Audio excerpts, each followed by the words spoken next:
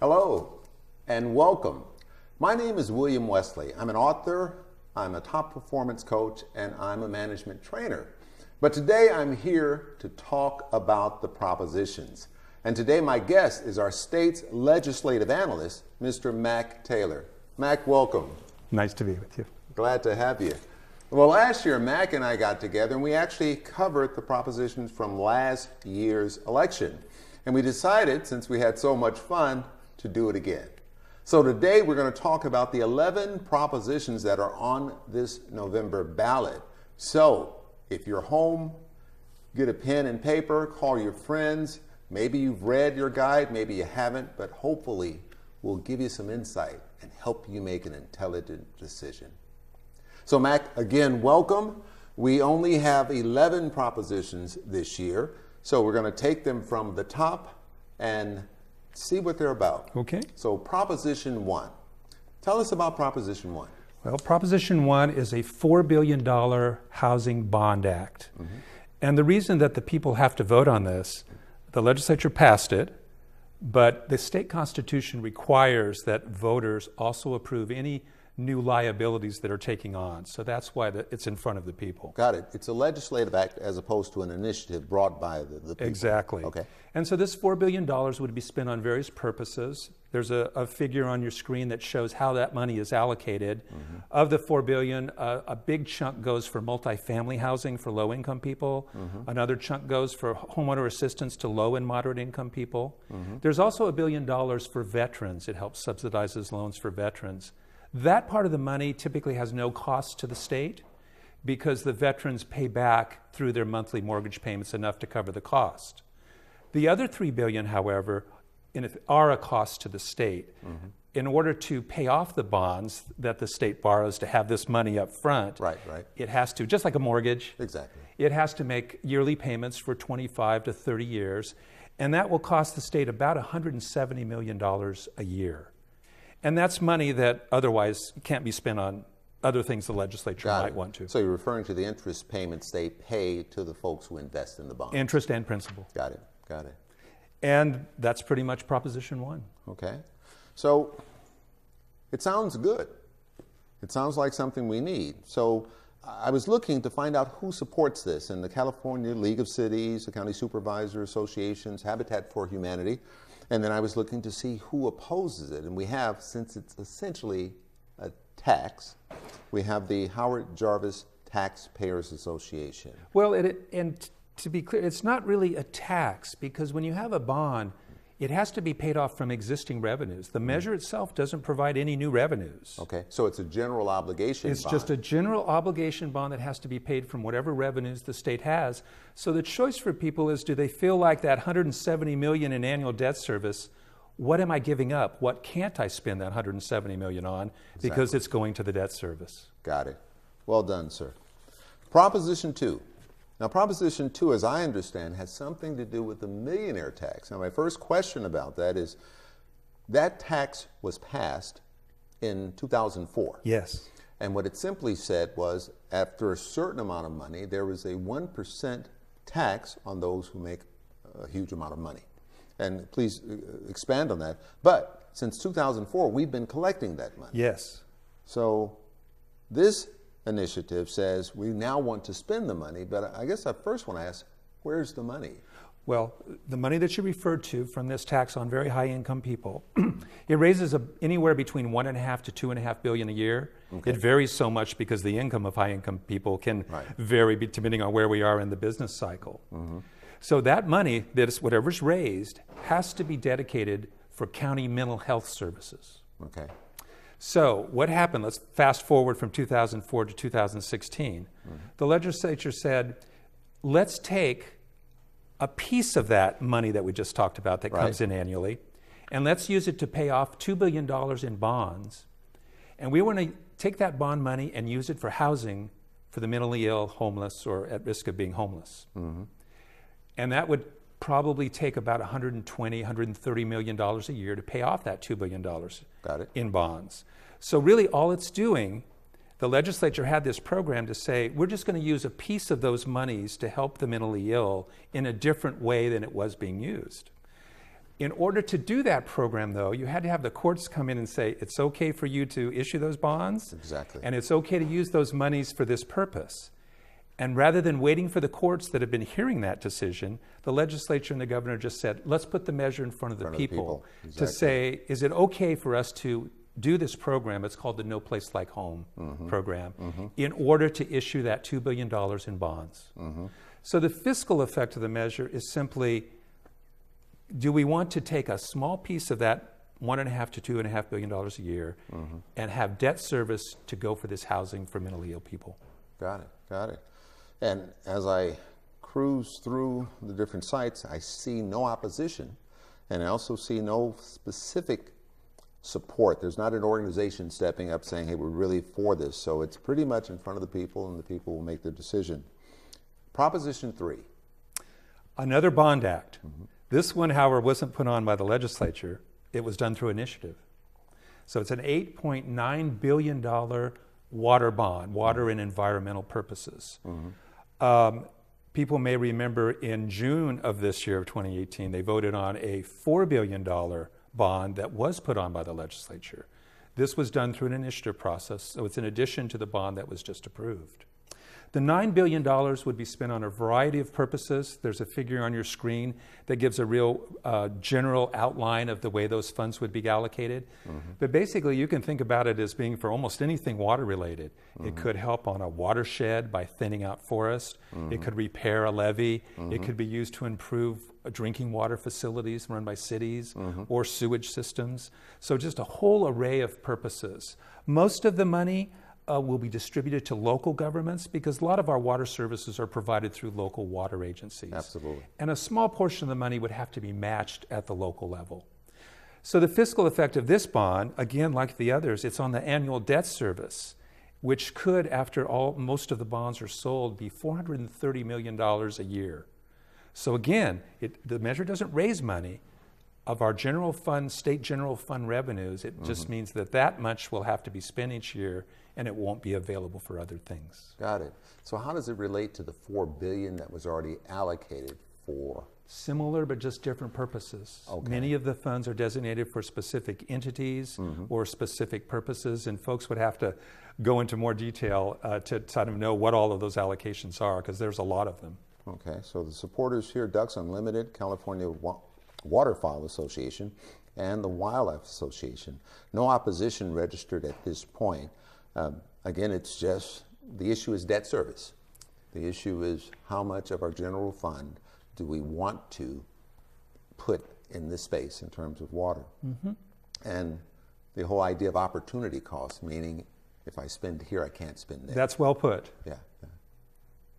Okay, let's talk about Proposition 4, which talks to children's hospitals. This is our last bond issue. Okay. This was done by an initiative, not by the legislature. There are basically 13 hospitals throughout the state that are called children's hospitals. And these are hospitals that really specialize in very severe and complex children's diseases and conditions, whether it's congenital or otherwise. And the voters in the past have approved measures. Back in 2004, they approved $750 million. And in 2008, they approved $980 million. These dollars would go for various capital. They could improve and renovate existing facilities or expand their existing facilities. And I believe we have a figure on the screen that will show people how those are allocated. Each of the 8 nonprofit children's hospitals would get $135 million each. And each of the 5 University of California hospitals would get $54 million each. And there's a small amount of money that could go to other hospitals that, while they're not designated as children's hospitals per se, they do provide a lot of services to them and would be eligible for grants. Okay. And is it the fact that, are these hospitals basically hurting in terms of, without this bill or without this money, these hospitals will end up where? I think they would have to raise the money from other sources, or they wouldn't be able to expand. So that's really an issue, one of the things that I think voters would have to take into account. Again, as far as the debt service, on this $1.5 billion in bonds, it would be about $80 million a year for roughly 30, 35 years. Got it. And you mentioned prior expenditures. Were those capital expenditures Yes. too? Okay. Yes, they so were. Those funds are exhausted. Pretty much, almost all of them have been spent or committed. And historically, we support those hospitals periodically with this type of... The voters have. Right. Most of their money is raised privately, especially for the nonprofits. So this is just as you say, it's an opportunity cost. Is this a high enough priority versus the other ways that we might use the monies? Okay, so we've talked about Proposition 1, that's $4 billion in bonds. Proposition 2 authorizes probably another $2 billion for the program, then another almost $9 billion in Proposition 3, and then $1.5 billion here. What would be your ballpark in terms of the debt service if we put all those together? Yeah, I didn't add that up, but it's probably close to what, $8 or $900 million a year in annual debt service. Got it. And that comes out of our so these are general obligation bonds, which says based on whatever the state has, it pays with, as opposed to a specific revenue bond. Exactly. Okay. Now, no opposition for Proposition 4 as far as what we see at this point, but we see, but in addition for support, we have Children's Hospital Association plus the 8 children's hospitals who would be funded by the measure. Let's talk Prop 5. Prop 5 deals with property taxation for certain individuals, primarily people 55 and older. My group. I don't know about yours, William. You look way too young to be eligible for this. But let me give it a little background because this one gets a little complicated, and you help me if I'm going into too much detail. Absolutely. Okay? If you own a home, you obviously pay property taxes on it. And the property taxes are based on not what the home is worth out on the market, but what we'll call taxable or assessed value. So let's say that I bought a home in Solano 15 years ago and I paid $200,000 for it. Well, that home could easily be worth $500,000 today. But my taxable value might only be $250,000 because of Proposition 13, which limits the annual increases that you pay in your property taxes. Right. Now, if I go out and buy a new home, I have to now pay taxes on that market value of the home. I could buy exactly the same home that I'm in across the street, and my taxes would go up because that's just the way that we do things. Right. Now, so it's the current assessed value it's of based the on new property you purchase. Now, before we even talk about Prop 5, there is a program, however, there is provisions in the Constitution that if I'm 55 years or older, I'm living in Solano, I can move within the county to a home it can't be market value of more than what my home currently is valued. And I can carry my lower assessed value into that new home and avoid paying higher property taxes. Currently. Right. But it has to be within the county. I can only do it once, and I can't have a home that's more expensive than the home I'm currently in. Do we see a lot of people doing that? Not tons. Okay. You might have a lot of people who would move from a larger house after they retire to a smaller. So it definitely does happen. Now, what would Prop 5 do? Prop 5 would in effect expand those exemptions to have it apply in more cases. So now if I'm 55 or older, I don't have to move to Solano. I can move anywhere in the state, and I can take my property value, that lower property assessed value, to my new home. So now your property assessed value, or the tax as resulting from it, is portable. It's portable. You keep that lower value. You don't have this increase in property taxes.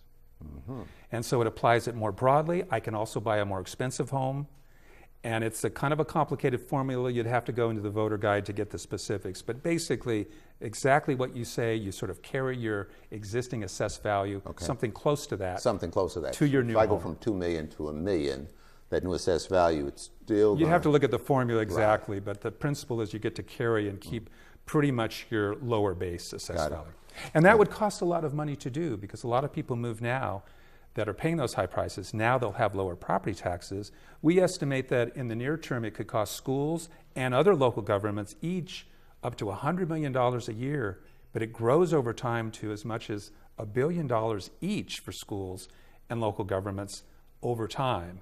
The state has to backfill those school losses pretty much, so it would be a state cost of almost $1 billion a year over time. Okay, so you have folks who really think this is a great idea, and you have some folks who don't. As we look at that, the net effect to the individual, though, that net effect, have we ballparked that?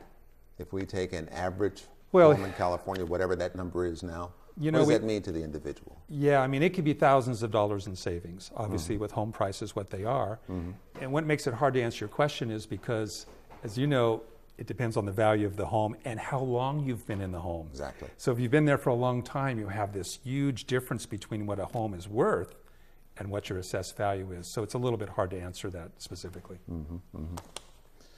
Okay, so we have the California Association of Realtors who support this measure, and teachers and law enforcement and public unions don't support it. Now, I know you can't take sides, you're giving information, but would you be able to just gander as to why teachers would not want this? Well, I think it probably speaks to the fiscal effect on the state. It doesn't really change the overall funding under our school funding formulas that go out, but maybe it's because the state has to backfill more. There's less money available that could be used for other purposes. Right, and the suspicion is maybe then the state doesn't backfill to the teachers' needs and law enforcement, et cetera. Exactly. Got it, got it. Well, it's interesting. Let's talk Prop 6. Prop 6, people are probably going to hear a lot about, deals with transportation taxes. The measure itself is relatively straightforward. Currently, the legislature can only pass a tax. The state legislature can pass a state tax with a 2/3 vote. It doesn't have to go to the voters, though. This measure simply says for transportation taxes, like our gas taxes and diesel taxes, and related, vehicle-related taxes, in the future, the legislature has to pass with a 2/3 vote, and the voters have to approve those. So it makes it more difficult to pass transportation taxes in the future. Now, the second provision is what will get a lot of attention. In 2017, last year, the legislature increased our taxes, gas taxes, diesel taxes, and others, to raise about $5 billion a year. This measure would eliminate those taxes, anything that had been passed after January 1 of 2017. So those taxes would go away. If the legislature wanted to reimpose them, they would have to vote again for them and put them before the voters. Got it. So this is the gas tax. This is the gas tax. That was approved in 2017. That said we're paying a little more. It's about 10, 11 cents per gallon or so. And there's a figure on the screen that will give an outline of what the various increases were, but they do differ between gas, the diesel exactly. and sales taxes on diesel. Okay. So it's a little more complicated, but yes, the taxes went up. Okay. So then a lot of folks were up in arms about that because it was another tax as perceived by them, and it was more money. So there have been some changes, and then this was an initiative or more of a legislative act to say, let's bring it in front of folks again. This was an initiative of so people that were in effect against those increases. Got it. So they went out and got the signatures and said, let's try this again. Yeah. Okay. So the people for this, the support, we have John Cox, a Republican. We have the Howard Jarvis Association. There's also an organization called Road Builders. And again, the idea is to repeal the fuel tax. Now, would you just go over it again, not the repeal of the fuel tax, but the first part of the tax, the change in terms of the 2/3? That right now, the legislature can pass those taxes with a 2/3 vote. Got it. They don't have to go to the voters. And now with this measure, in the future, the legislature can pass it, but they have to submit those to the voters for the approval. Excellent. Thank you. Proposition 7. Let's talk a little bit about daylight savings. Let's shed some light on this. Let's shed some light on daylight savings time. This is a kind of an unusual one. It's not real complicated, but federal law sets our time zones. And federal law also sets daylight savings times. Between March and November, we leap forward and spring back and, all that sort of stuff. And most folks may know this, but some might not. But daylight savings time essentially started during World War II as an energy saving measure. That was the way it was pitched, yes. The California voters back in 1949 approved daylight savings time. The people did. So what that means is when the people do something through initiative, it can only be changed by having those issues come before the voters again. Right, right. So that is, if we wanted to go off daylight savings time, you'd have to have the people vote on it. That's essentially what is before them now. The measure very simply says that the legislature, with a 2/3 vote, can do whatever they want with the time as long as the federal government allows it. So for example, even though the federal government does not currently allow you to go on daylight savings the entire year-round, if they did approve that change, the legislature with a 2/3 vote could go along with that and put California on a year-round daylight savings time. Or conversely, it could put us on year-round standard time without us changing our clocks twice a year. Exactly. So it's really just, the measure doesn't do anything by itself because it would require action by the federal government and then by the legislature. And even if that all happened, it's not really clear there'd be a huge fiscal effect on state and local governments. Exactly. But it would allow us to do things differently than we are now on our daylight savings. Okay, that was Prop 7. Now let's chat about Proposition 8, which ties into dialysis clinics. Tell me about that, Mac. Well, people with kidney failure or end-stage renal disease have to do dialysis. They have to go into a clinic 3 times a week in order to purify their blood. And these clinics are typically nonprofit or profit, and I think we have a visual on the screen that will show you the companies that provide the services. It's dominated by 2 companies in the state. And these services are typically paid for by Medicare, the federal program, but also by state funds too, the Medi-Cal program, and by private insurance. So it's a variety of funding sources. The measure is a little complicated, but at its essence, it requires these clinics, you can pick any of the ones that we showed you on the screen, to pay rebates to private providers if their total revenues that they raise are more than 15% more than certain allowable cost. And this gets a little technical about what is allowable and what might be included or not. But it's an effort to try to limit what some of these firms, these dialysis clinics, are making. In doing the fiscal on this, it was very difficult because there's a lot of uncertainties about what expenses might be included in the calculation. It's also, there's a lot of uncertainty about how firms, the ones we showed you on the figure, how are they going to respond to this measure? Exactly. In some cases, if it limited their profits too much, they might cut back operations, they might change their mix of expenses. And so not knowing that, it's a little hard to estimate.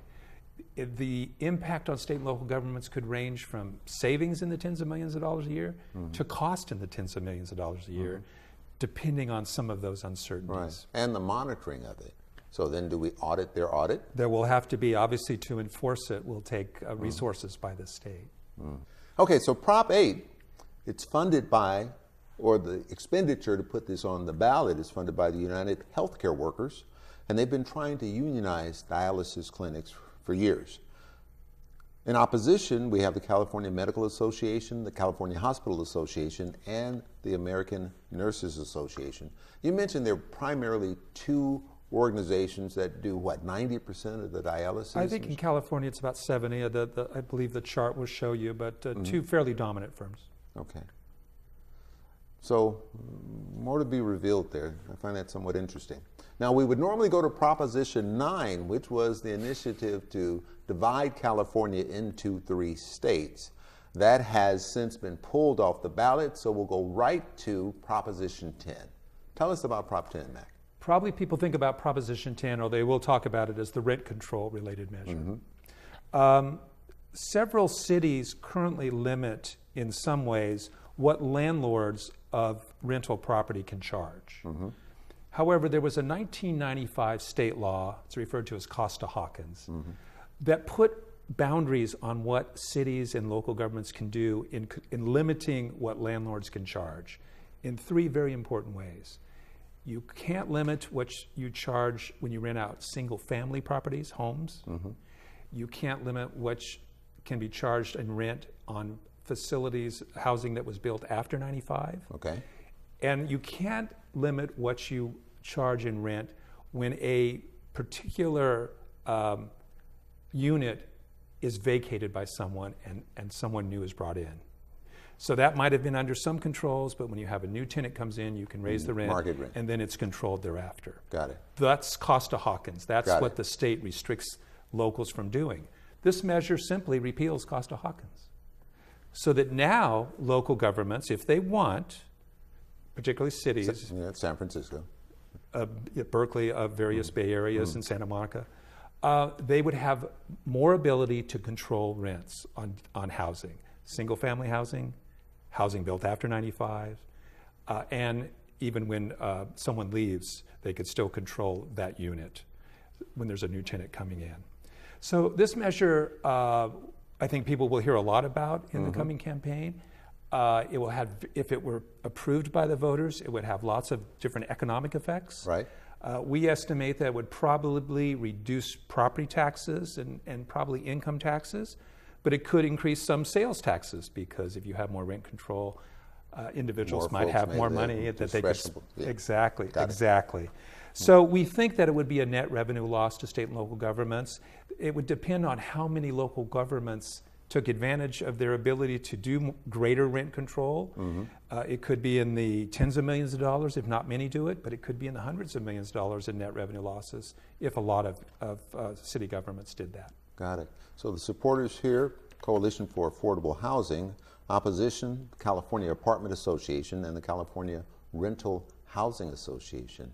In the actual bill, Mac, does it specify, is it 1%, 2%, 3% in terms of the max, or the states or the local municipalities have the ability to control it? The locals would control it, and they are governed by a general provision, both in constitutional and case law, that you have to give landlords a fair return. And so this would have to be played out probably in a lot of suits on it. Fair, exactly. Exactly.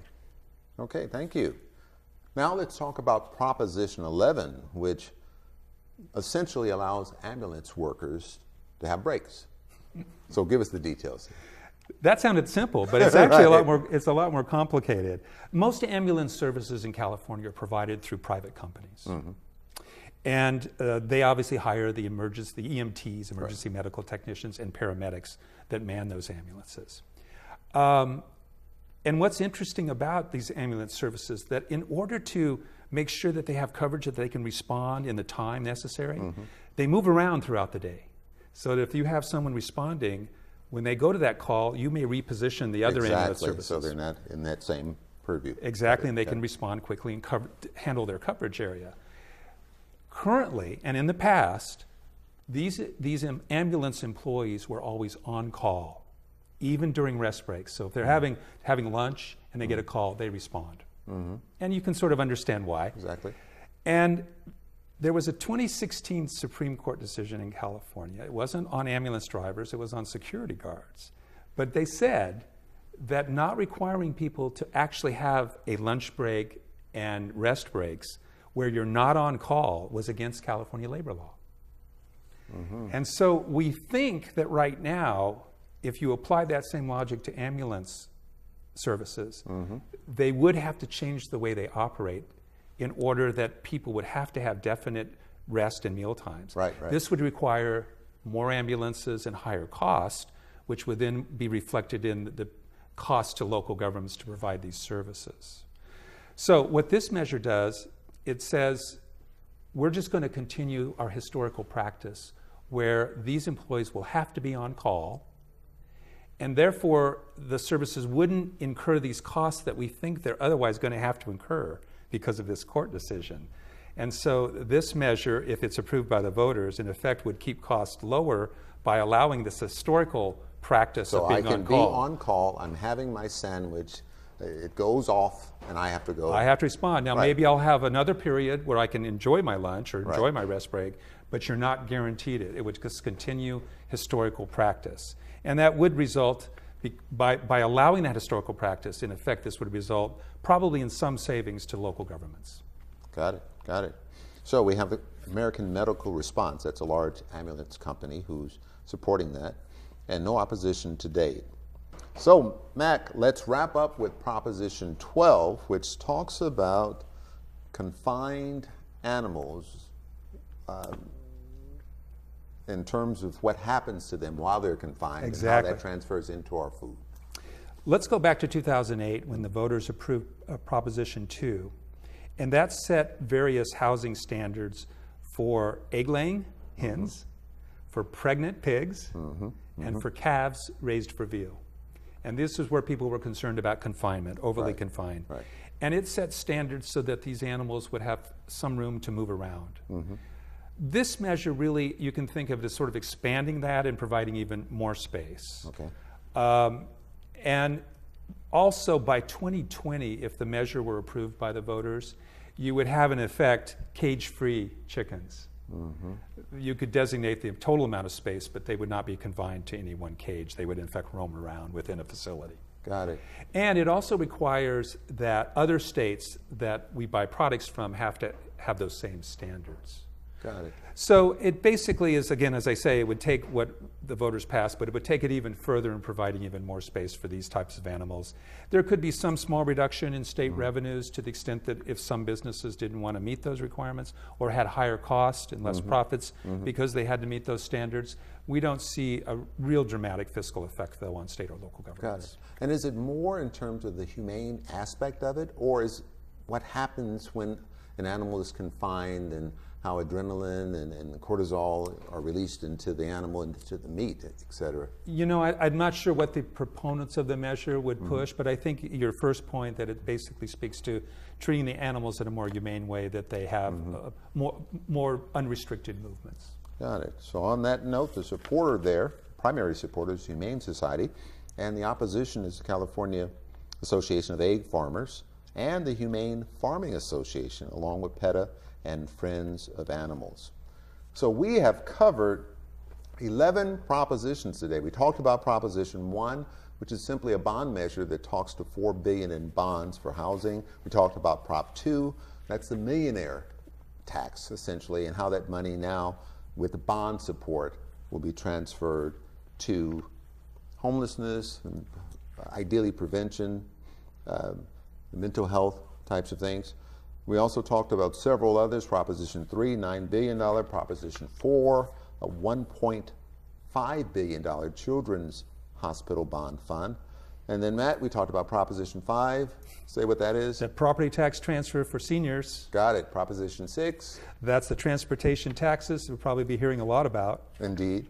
Proposition 7, we talked about permanent daylight savings time, and we'll see what happens there. Prop 8, Matt? Proposition 8 is on the dialysis clinics. Again, a complicated one. People probably have to spend a little time fully understanding that one. Indeed. Proposition 10, we're talking about allowing local governments to control the rents in their cities. Proposition 11. Proposition 11 is the ambulance workers and on rest breaks and meals, whether we continue with our past practice or whether we change those to make sure that they have guaranteed rest breaks. Got it. And Proposition 12, please. More housing, more room to move for animals, certain types of animals on farms. Got it. Matt Taylor, State Legislative Analyst. Excellent job as always. I'm William Wesley. We appreciate your time. Use this information to make an intelligent decision about your vote. Thank you.